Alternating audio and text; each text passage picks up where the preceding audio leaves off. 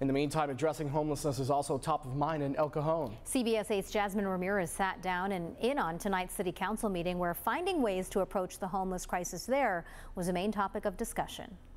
Tonight, El Cajon City Council analyzed San Diego's newly approved encampment ban.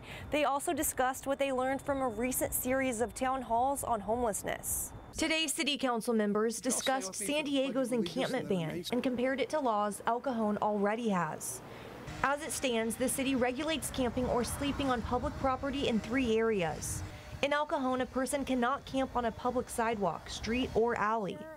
Camping overnight in a city park or city playground is off limits. It's also illegal to camp within the superblock. This area includes the Civic Center, Judson Park, and Prescott Promenade. The city is now hoping public input will turn into better solutions. I hope we can use the momentum and goodwill from those meetings to explore ways to look at other, more hidden aspects of homelessness and housing insecurity. Rebecca says she attended all 4 community town halls.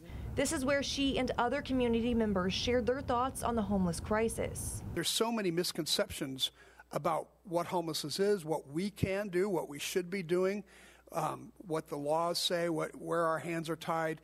All those things I think would have been valuable if we had been able to get to that. Tonight, council members said they want to clearly define what homelessness is. I don't want to encourage or pay for the self-destructive lifestyle of the homeless that are addicted to drugs and the ones that are breaking into cars. The mom living out of her car, that's traditionally what we would describe as that she's homeless, she needs help. Tonight, El Cajon's assistant city manager recommended waiting 6 months to a year to see how San Diego's encampment ban plays out before El Cajon makes any of its own changes.